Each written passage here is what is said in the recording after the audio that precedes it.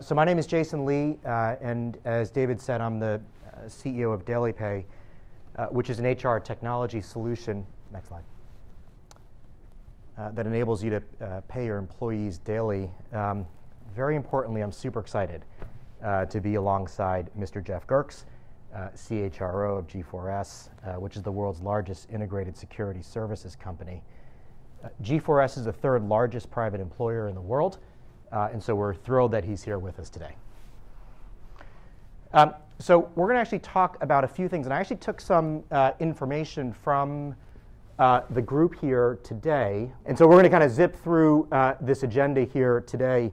And actually, Jeff, I'm going to maybe do a little bit of a audible here, if you don't mind, because I think we had a lot of people who I just spoke to who have been asking me, at least, so who is G4S, who is DailyPay, and why are you guys sort of connected with one another? And so, Jeff, I may actually have you spend 2 minutes just kind of introducing G4S as a company, because we at DailyPay, one of the things that we've kind of learned is that a lot of folks don't like hearing from us directly.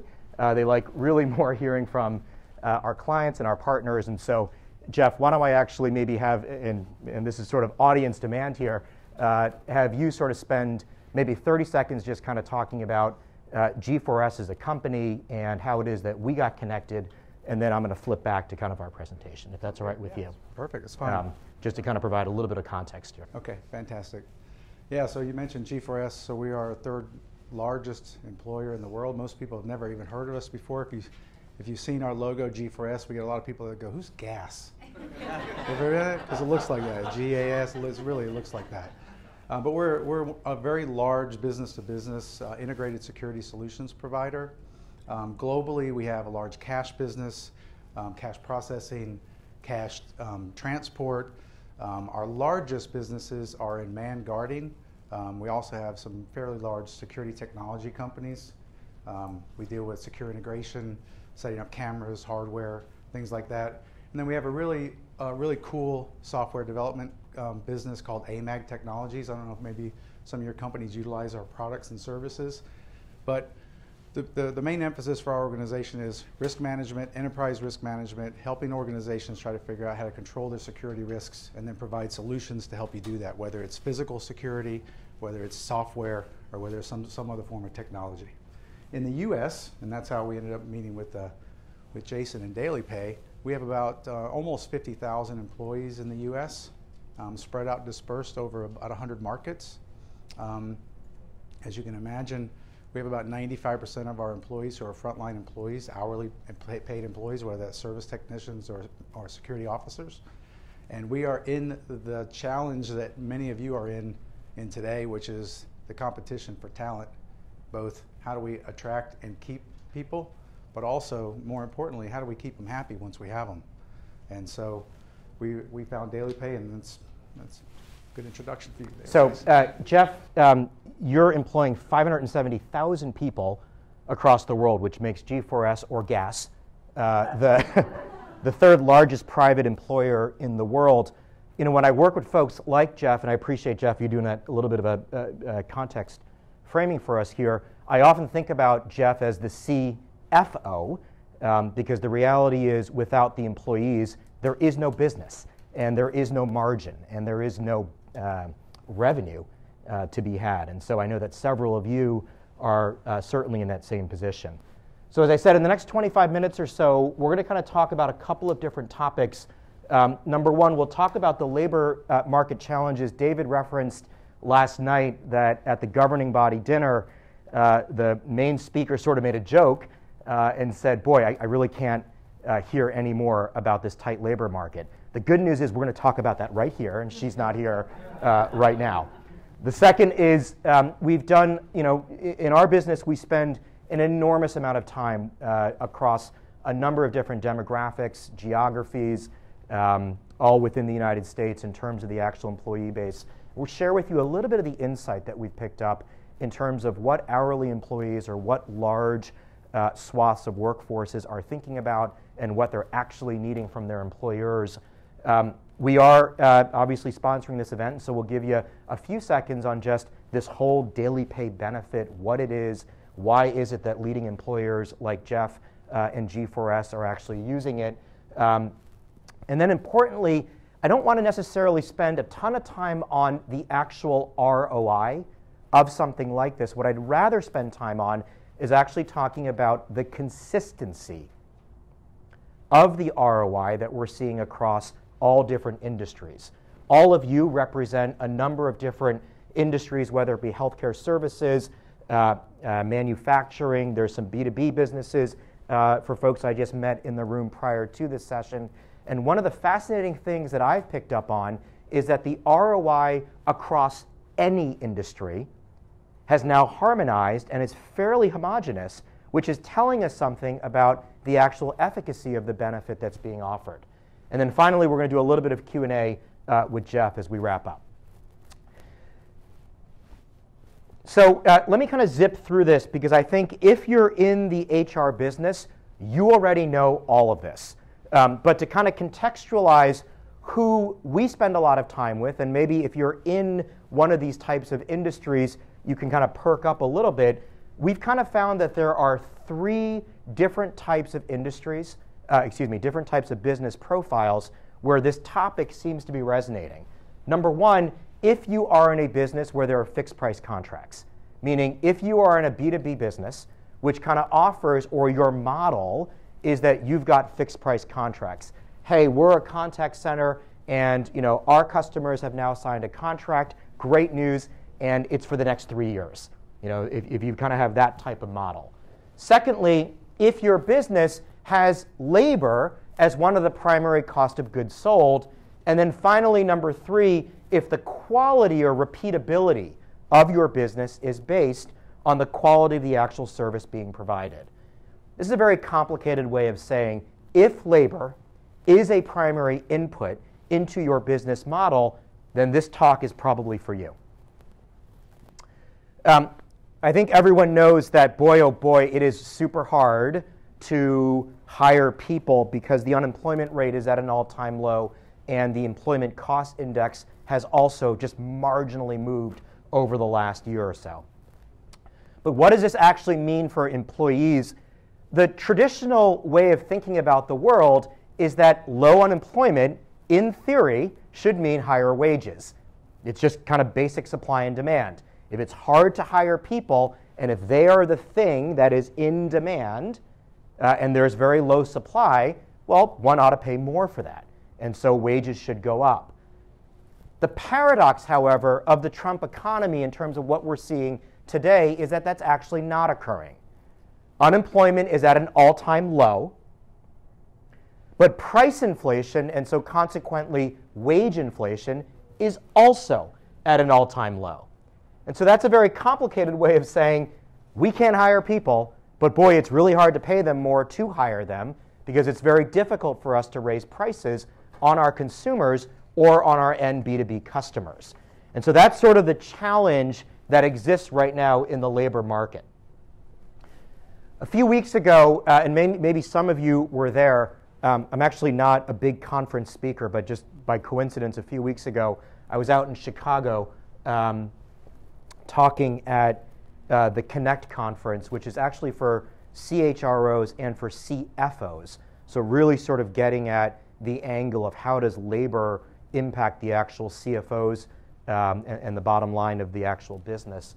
And one of the things that we talked a lot about was how best-in-class employers today are dealing with this labor crunch.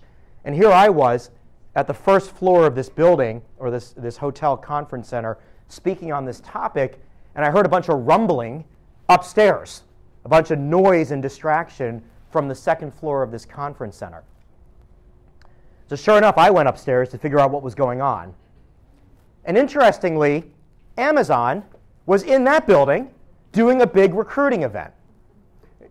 So I kind of stopped our session and just said, everyone just go upstairs, because that's all you need to see. Amazon had just made the announcement that they were raising wages to $15 an hour, and they're kind of blatantly and shamelessly recruiting. This was in Chicago, I think like 20,000 drivers and warehouse workers, all at $15 an hour, in the same hotel that here we are talking about the perils and the troubles and the dangers of the labor market that we're in.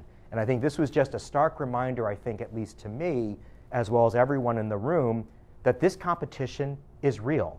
At the time, Amazon employed about 500,000 people in the United States, and now they're actually going to basically double that number as they continue to grow the physical delivery aspects of their business. Not everyone can afford to pay what Amazon pays, of course. You know, Amazon's out there paying $15 an hour. For those of you who don't follow that company, Amazon's in a very unique and very favorable position as it relates to their business. They are one of the very, very few employers in the entire world who employs that many people, 400,000 people or so, but they can afford to pay high wages because their company is not valued on margin. It's valued on growth. There are very few companies in the world, and Jeff can attest to this, when you employ 500,000 people, it's hard to be talked about as a growth company. But yet Amazon has figured out some way to do that, and consequently, they can pay people more. Now, what does that all mean for us? It means that's the labor force, and those are the labor dynamics that we are actually competing with. At that conference, I was speaking alongside a CHRO of a bit of a smaller company than G4S. It was about a 5,000 person hotel chain who's also a good friend, who's become a good friend of mine, the CHRO of 21C Museum and Hotels. And one of the things that he was sharing with me and that he shared with the audience there was, hey, we've got locations in Louisville, in Raleigh, in all these different sort of places. And guess what? The reason why we started offering unique benefits like a DailyPay and some other benefits is because actually we are competing. We are literally competing with Amazon for that labor force, you know, because they're out there sort of in, you know, building fulfillment centers across the country. The next observation I have, and if I could make an HR bingo board for things that we are all very, very tired of hearing about in HR, it would be tight labor market, AI, and probably the third is millennials and Gen Z, with respect to the millennials and Gen Z who are in this room. Me not, I'm certainly not one.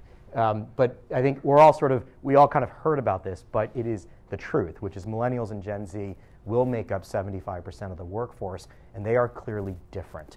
The needs that they have and the way they think about the world is profoundly and fundamentally different than the way probably the majority of us think about the world. Importantly, there are different priorities that now exist. It's not just about technology, but it's fundamentally different. I'd point you to the column over here, which is millennials are in a world where they are facing a lot more of a higher cost of living. Money is an issue, and due to whether it be student loan debt or just the fact that prices have gone up, I was speaking with my younger sister this weekend who barely has a job, and you know, her comment to me was, boy, I really don't want to look at my Uber bill. And I'm sort of thinking, well, why you know, you live in New York City. Why do you even have an Uber bill? You could take the subway. But the mentality is clearly changed in terms of what is discretionary and what is staple expenses when it comes to the millennial generation. And so that's a very long way of saying they have different pressures and fundamentally a different mindset as they think about money, pay, expenses, lifestyle. And so to wrap up this section, there are really three things that we are observing in the labor market. Number one, unemployment makes it very, very difficult to hire folks right now. People have their choice of job. Secondly, and I think everyone in this room, if you employ hourly workers, have probably been there, a 50-cent raise across the street, that's good enough reason to walk from your current position simply because wage inflation is so low. And so a 50-cent increase off of a $10 base is a pretty significant number.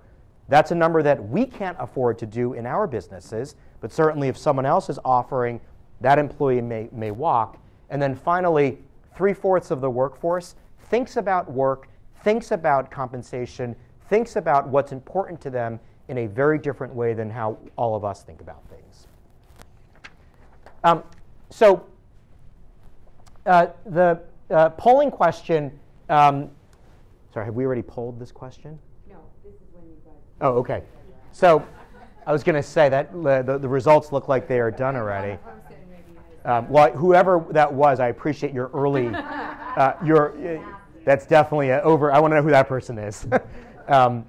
Very overachieving, eager person. But have you ever raised wages in the last year to compete in this competitive labor market? Now, I want to specify, I don't mean just raising wages as a normal thing to compete, or excuse me, to keep up with maybe some level of inflation.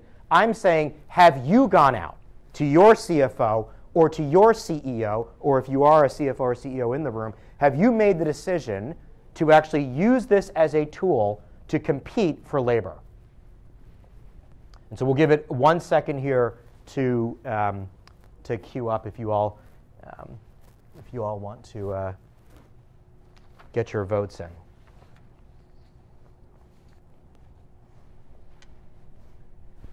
Okay, great. Well, okay, so roughly is actually quite fascinating. Roughly, wow. Okay, so 62% of you have, about a third of you have not, and about 7% got distracted with Candy Crush when I asked that question. So about 2/3 of you have. Now, what I find fascinating about this is all of you are still here in this session trying to figure out, well, how do we deal with this labor crunch? So 2/3 of you have already tried raising wages as the way to recruit and retain more people. But yet, I would challenge you, and I don't know every specific situation, of course, but I would, maybe you're just righting a wrong, or it was just getting back up to par, or whatever the situation might be. But I think directionally, one provocative thought to think about is 2/3 of us, or more than 2/3 of us, have tried this as a tactic, but it may still not be working. It may not be enough. We may be bumping up against the limit of the amount of wages that we can offer, just given the fundamental dynamics around our core businesses. I'm going to spend like 3 minutes or so just maybe giving you some perspective in terms of what we learned about who your employees are. Now, we don't profess to know every single person or every type of person in the demographic, of course, within your workforce. But one of the things that's been very eye-opening to me as we've kind of operated this business is the employee needs in this particular type of demographic, perhaps the hourly workforce, they're actually quite simple. Oftentimes I feel like in HR, if I may say, we have a tendency perhaps to overcomplicate the actual fundamental need that the employee has. The employer-employee compact is really based on some very simple things: pay, less stress, ease at work, and flexibility. The compact is very straightforward. And whilst there are many ways to address each of these needs, I think it's important for us to really isolate, well, why is someone deciding to fill out that application and work here? Well, because they have very basic needs they need to fill. And if you can identify that, and even if you disagree as purely an academic matter, just kind of go with me, that is in fact what our employees are asking for, it helps us think about and see the actual benefits package in a very different light. As we've kind of worked with different large employers across the US, what we've been able to figure out is that the needs of the employees, whilst they are very simple, they kind of express themselves in very different ways based on who the actual employee may be. And so for us as a business, we try to put some personas and some faces behind the names so we can start thinking about, well, who is actually in the workforce? Who are the people that we're trying to satisfy? All of you, I'm sure, do a very similar exercise within your current organization. Now, while each of these traditional benefits may meet the needs of a Sasha, a Laura, a Mark, or a Pete in some capacity, there is really just one unifying trend across all of these employees, and that is the need for financial flexibility, which then leads to financial flexibility, which then leads to engagement, which then ultimately leads to that person staying at the place of employment. And so that's kind of the theory here behind what it is that we've figured out, which is the needs may mask themselves in different personas, in different personalities, in different life situations, but to be very blunt, the need is universal, which is people just want to be able to pay their bills on time and be responsible adults and responsible contributors to their family. And that's really the thing they're looking for in the employer-employee compact. And so with that said as backdrop, I'm going to spend the next kind of 3 or 4 minutes here talking about what we do as a living, for a living rather, which is this thing called a daily pay benefit, and how this fits in the backdrop of what we've just discussed. Very quick polling question, however, which is if you've kind of come to this session, I kind of want to see, have you ever heard of a daily pay benefit before this session or before this conference? So just give us a sense, great, as to whether or not you've heard about this as a benefit.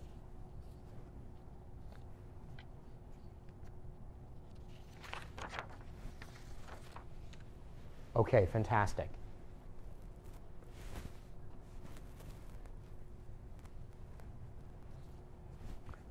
Okay, great. So I think that puts us into context, and actually that will allow me maybe to spend an extra minute or so on just explaining, just so I have a good sense of the knowledge in the room, what a daily pay benefit is, and then we can kind of walk through the applicability of it and then get to Jeff.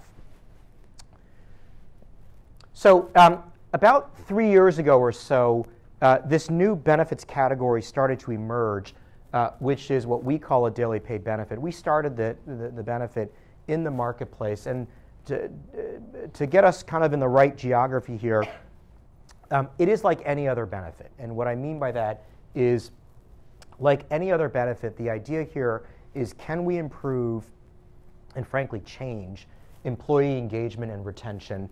Like any other benefit, it typically can be employee or employer paid. For what it's worth, in our business, it's mostly employee paid. Does not require any special funding by the employer, and most importantly, like any other benefit, healthcare or any other type of insurance, it's used when you need it. So employees basically sort of have it on standby, and they use it when they need it, in the same way that none of us, or maybe most of us, don't just go to the doctor when we feel like it. We go when we have a problem. In the same way, people will access this benefit on purely a needs-based benefit. In 2017, we estimate that roughly 5% of the workforce started to be paid daily. And I'll talk a little bit about what exactly that means. But about 5% of the workforce had this available kind of last year. And you can kind of see some of the employers across the country who are starting to adopt this as a way to really meet deeply the fundamental needs of their employees and to change their behavior. You fast forward to where we are this year as an example, companies like an ADP or a Ceridian, they are now offering this to their payroll customers through companies like ourselves. And so now all of a sudden that number is kind of jumped to 1 in 6 Americans when you add up the number of Americans who are paid even just by these two payroll companies alone. Now 1 in 6 Americans have the ability through their employer to access the benefit through their payroll outsourcing firm.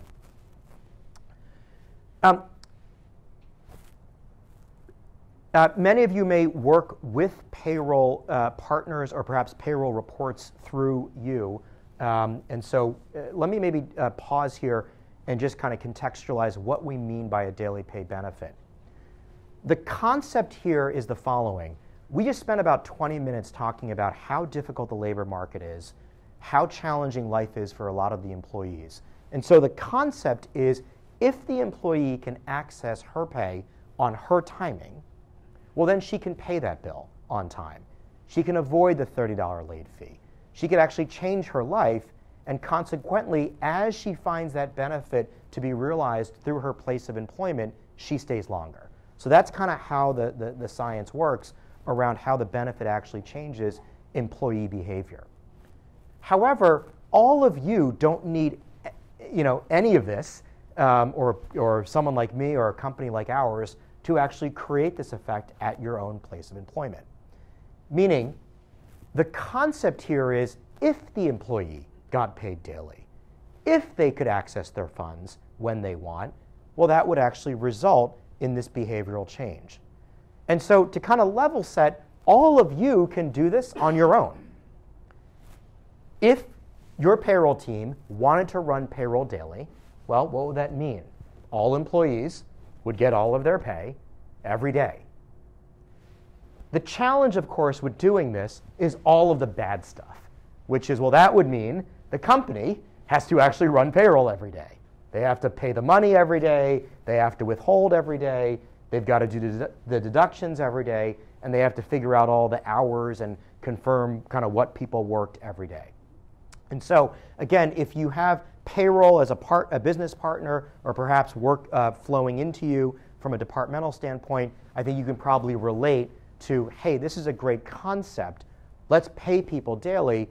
But it then comes with a bunch of natural limitations, which is the practicality of that.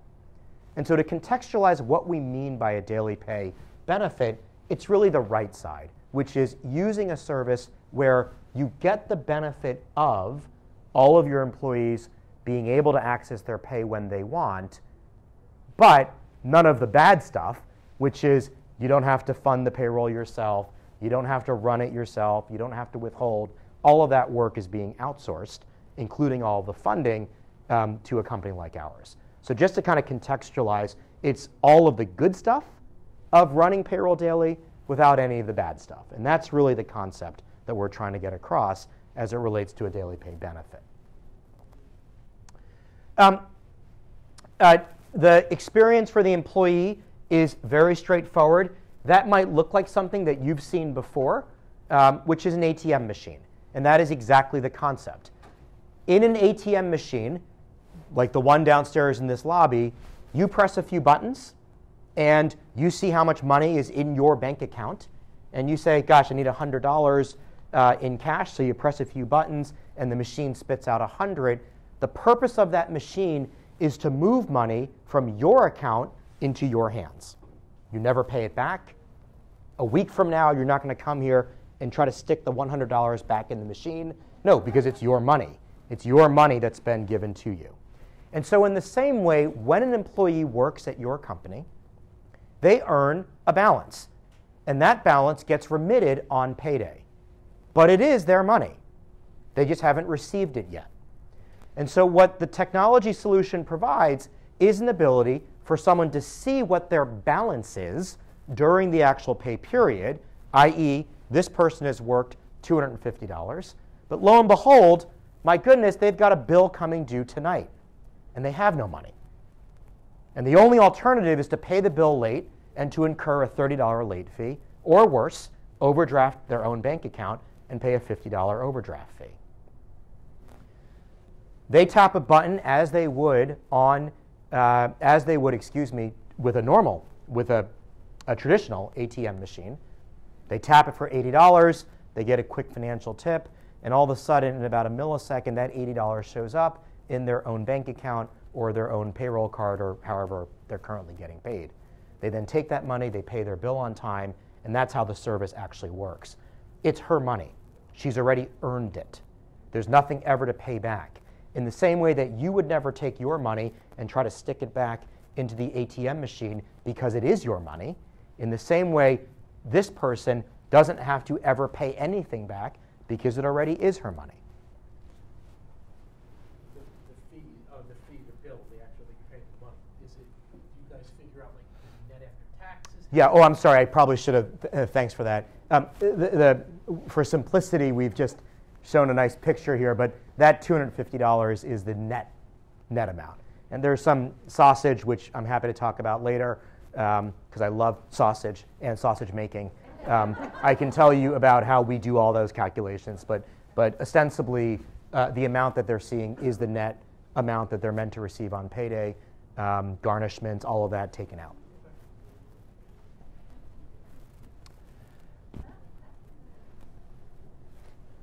For the operator standpoint, of course, one of the elegant things about offering a benefit like this is that there's no change to the existing payroll system. So the technology fits like a glove on top of whatever existing HRMS or payroll system currently exists within the company, obviously fully compliant. And boy, I must have taken this from the handbook of vendors, close to zero effort by the employer. And so there is the way that at least our model works is there is no cost for the employer. There's just a transactional fee that gets charged only when the employee takes a transfer.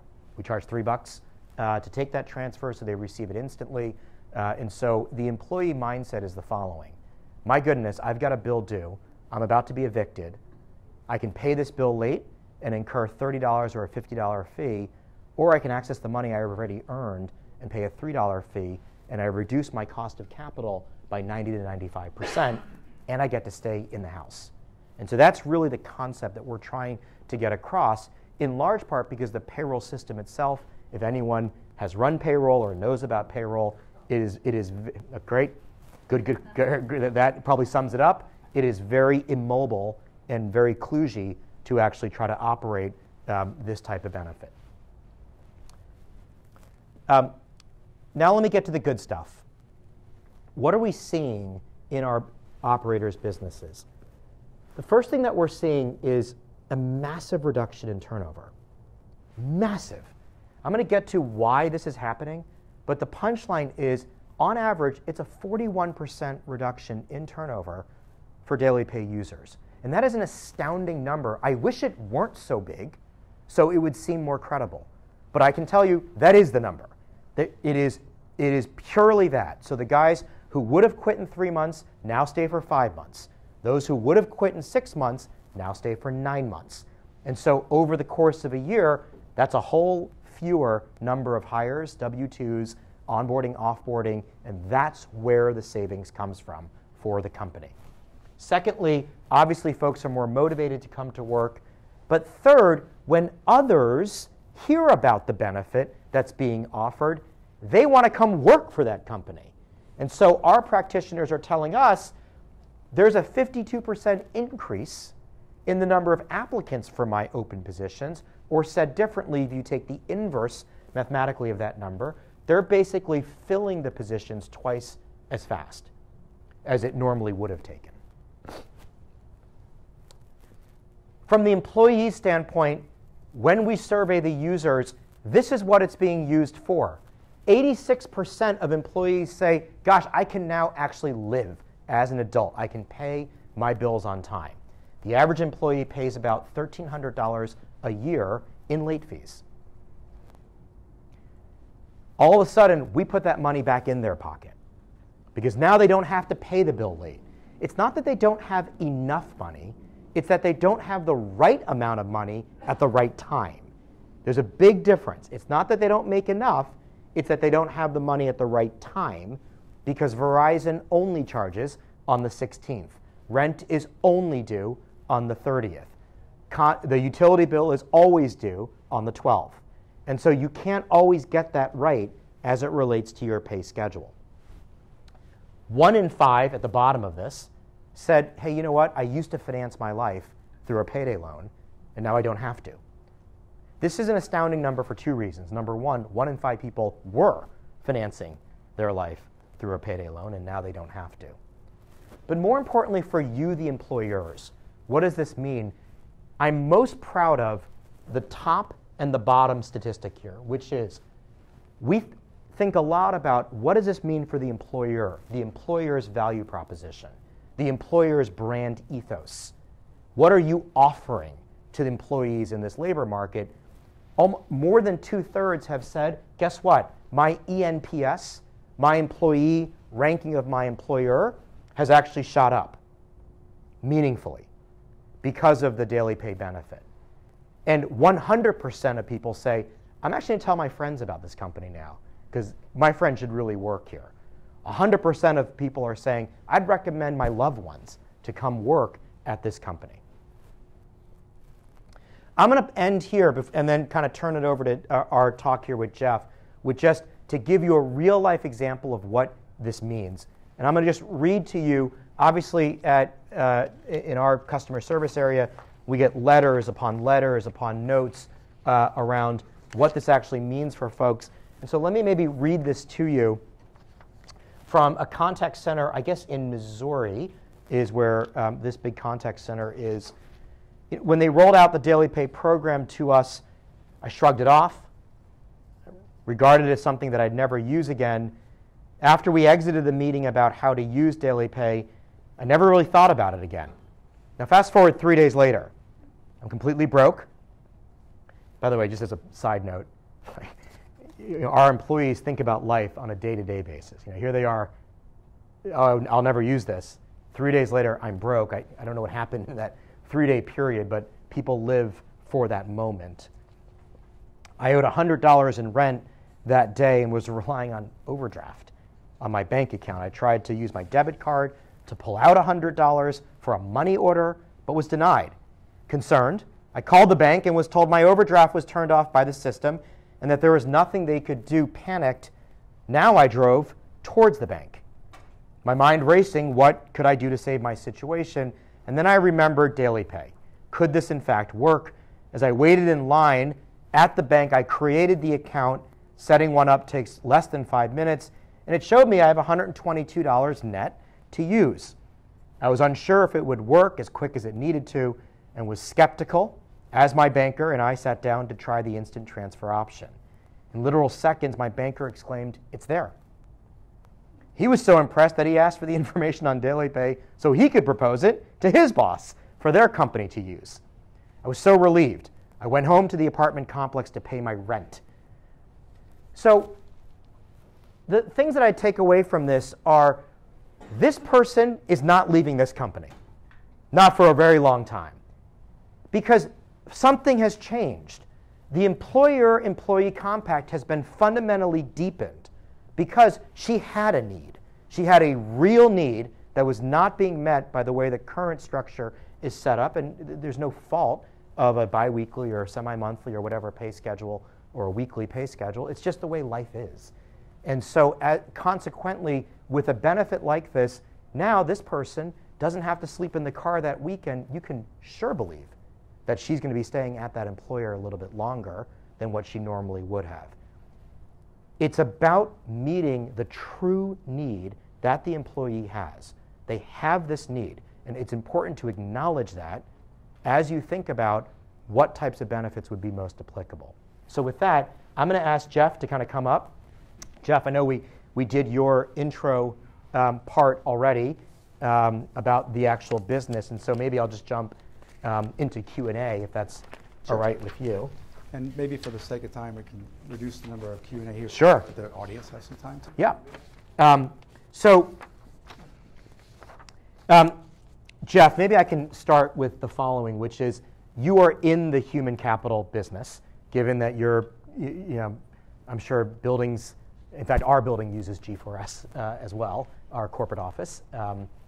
But tell us a little bit about what are the challenges that you're facing. And we know it's retention, recruiting, all of that, but specifically for G4S's business, how is that impacting your all's business? Yeah, so and I'll keep this to the U.S. business right now, in our manned guarding, our security business, which is our largest business in the U.S.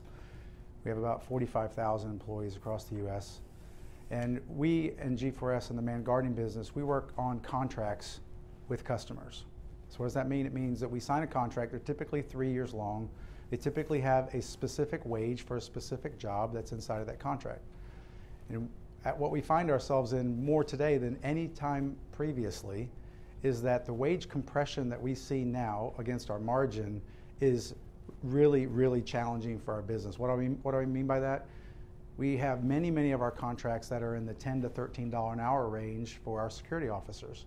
You see what Amazon's doing at $15 an hour. You see what's happened in many other markets across the U.S. And we have two options in that situation. One is to go to the customer and say, hey, Mr. Customer, would you please give us some more money on the thing that we agreed that we would do for you? And that works often, for that right? 3 year. It's a very challenging conversation. it's a very challenging conversation because our customers are experiencing the same thing, but they have the same challenges. So I'm going to give you some of the hard-earned money that I'm trying to figure out how to make on my own. So it's a very, very challenging thing to do. The second thing we can do is go ahead and decide to increase wages for those specific jobs within those markets where we need, because our number one objective is to service that contract the way we committed we were going to do it, with a quality service, with meeting the SLAs and meeting the customer's expectations. And those customers' expectations are written specifically into those contracts. You will do these things these many times at this level of performance. And that is paramount to us. So what do? We have to give up some of our margin in order to get wages where we need them in order to meet the qualifications that we committed to as an organization to our customers, because that is ultimately the most important thing for us. So once we do that, what does that mean to our organization? We fall into that all three of those buckets actually that you put up before, but when your labor is such a big cost of goods for us, we have to figure out what else are we going to do to try to control our costs. Well, this labor market is also doing one other thing to us. It's increasing our turnover pretty significantly. And because our turnover has gone up, we were traditionally in the 40% turnover range. We're running about 73% annual turnover right now. Over the last 18 months, it's gone that high. Many of you probably have experienced the same thing with your frontline employees. But in addition to that, our cost associated with going to recruit and to hire people outside of the need to do it because we have more people we have to do it now, but I'm talking about just the static money that we have to spend is up 43% also, because we have to deploy new ways and new things. We do have artificial intelligence, which we brought to bear. We're spending more money with Indeed than we ever have before. I mean, you know, I'm probably singing the same song that you guys are all experiencing. So that's the situation that we find ourselves in the organization, which means you have to figure out other ways to extract cost. So we've done that inside of G4S for the last 18 months, is figure out other ways to extract cost so we can still produce the profit that's expected of our shareholders. Jeff, give us a little bit of a sense, and maybe we'll also take some questions from the audience, but give us a sense, you know, here you are, member of the management team. What was the conversation like with your CEO, CFO? Hey, I think we have this way, we got this crazy idea. Give us a sense of kind of their receptivity to your work that you kind of figured out here. So we've pushed a whole bunch of buttons on the retention strategy, as you can imagine. I'm sure many of you are doing the same things, trying all kinds of different things. We went back, we do our biannual survey every year to our employees across almost 600,000 employees across the globe. And we went back and we dug into the meat of that survey. And inside of that survey in the US, we found that there were a lot of people that were not only talking about wanting to make more money, but that they wish they had ways to get to that money more frequently than we were paying them. Most of our employees are paid on a bi-weekly basis. And that was sort of an interesting comment that we had never really dug out of the comments before. And so we started to explore, is there actually a way to do that? Because in our world, people leave our organization to go make 50 cents an hour more somewhere else. So if I'm paying you bi-weekly and I'm going somewhere else that's paying bi-weekly, there's really just one pay cycle that they have to deal with. So it's not really an encumbrance for somebody to decide to leave for 50 cents more an hour. So anyway, so the conversations went something like this, which is, if we can figure out a way to pay employees daily, it'll be a differentiator in the marketplace against our competitors. We should have an ability to make it much more attractive for employees to stay with us. If I can know I can get paid tomorrow the money that I earned yesterday, rather than having to wait 3 or 4 weeks if I decide to change, that's a meaningful difference now. And so the other part of the conversation that we had was, how can we make this happen? So we went to our traditional ADP, which is our payroll processor in the US, and they had no solution for us. We could do the same thing that you put up on the board. I was laughing. Because they said, you can process payroll every day if you want, but there's going to be this fee and that fee. And our payroll department said, hell no. No, don't even go there. So we started to explore some other smaller organizations, of which DailyPay was one of the 3 of them that we ended up exploring. And we ended up meeting with all of them. We ended up selecting DailyPay, mostly for some of the reasons that you put up there, but it doesn't touch our cash. That's a big differentiator between what some of the other competitors are doing. So we run our payroll just like we always have. But now employees can access their money because it's tapped into our time system. So the time system creates a bank. Every day they get a feed. It creates a bank. It shows up on their phones just like they showed, and employees use it. It's amazing. We've rolled it out. We're 4 months in now to the rollout. I think we're only about a month. Yeah, 4 months into starting. We're 6 weeks into the full rollout. That's right. And we have already had 21% adoption. It's amazing. 21% of our 45,000 employees have adopted DailyPay. that shows you that we tapped into something that is really going to be meaningful. The other thing, and I haven't shared this with any of you all yet, but I had some team do some analysis on the early turnover numbers, and I got rid of the first month, but the first 2 months of the full rollout for the eight pilot locations, we've seen a 41% reduction. No, you haven't. I swear. Your number was 41%. I saw it. It's actually 41.6. So if you want to say it's 42, that's amazing. It's 42. Well, there we go. The consistency of the experience. That's amazing. Okay, they're about to kick us out here, but anyway, I think. What's that? So I think the folks would like us to end, but maybe we can do the following, which is have folks come up, because I think we can try to wrap it up, and maybe folks can, if they have questions, we can just kind of answer them here. Yeah, I think they're kicking us out here.